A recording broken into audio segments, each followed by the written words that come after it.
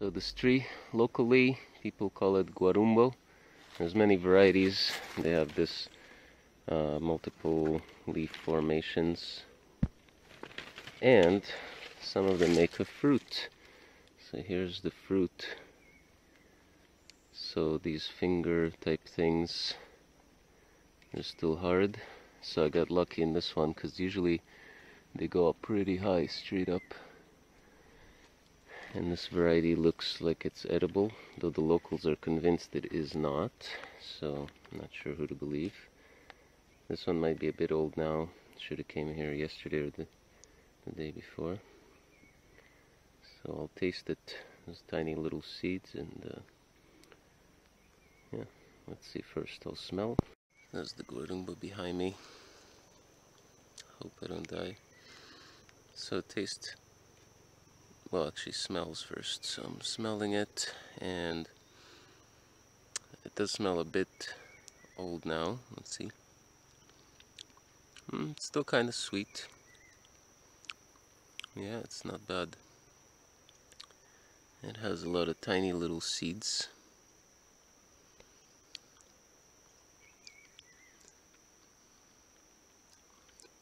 Tastes a bit watery.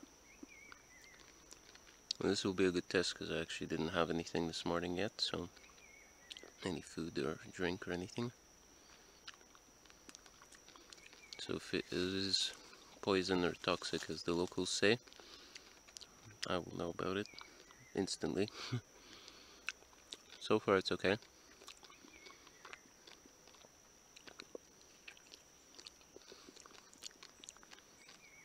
It doesn't taste fermented or anything.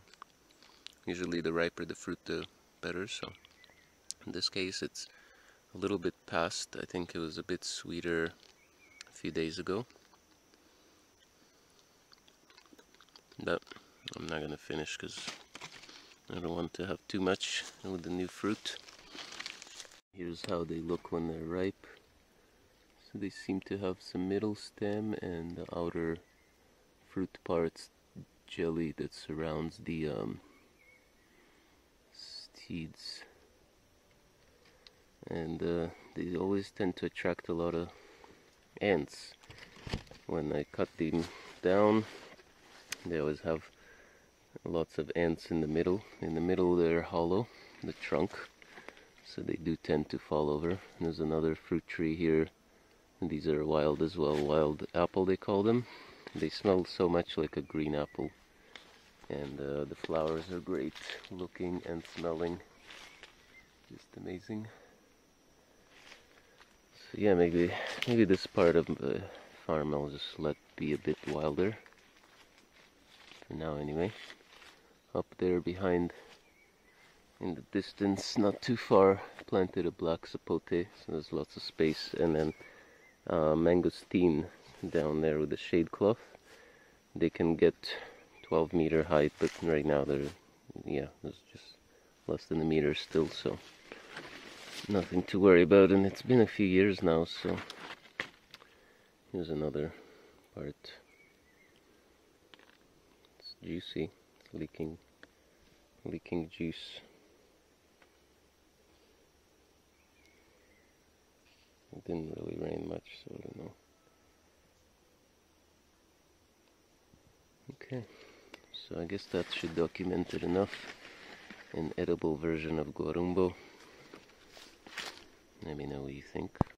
Here I found another less overripe, I would say. Maybe this is in the kind of perfect stage. Taste it.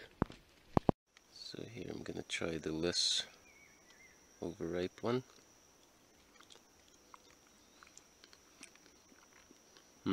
Yeah, this is much sweeter than the other one. Yeah, it's sweet.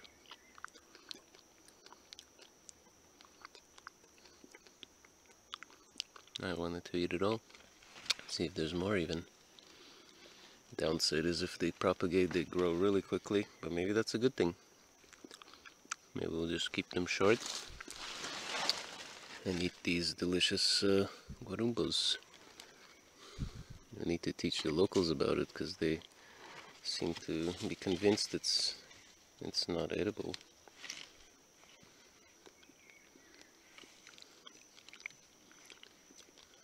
I'll come to them and eat it and they'll be like, what the hell? This one's got a bit of sour notes. Maybe it's slightly less ripe. Well, I guess that's probably it for this. Here's one with a bunch of them, but I think they're not matured enough and they got kind of rotten a bit. So I just fertilize them.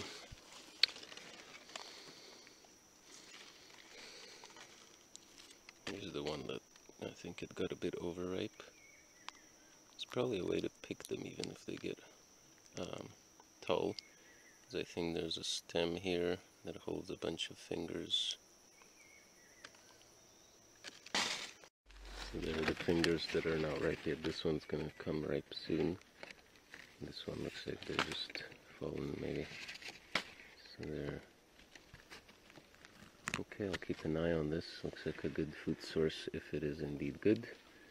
And I will know about this hopefully by the end of today. I've already tried some and I had no mal effects at all. So yeah, it's interesting when I identify this variety. And I mean, yeah, the seeds are so small and they probably just propagate on their own easily. The taste is good, didn't have any fertilizer at all. So it must have decent mineral pulling qualities. There's more fruits up there. Very interesting.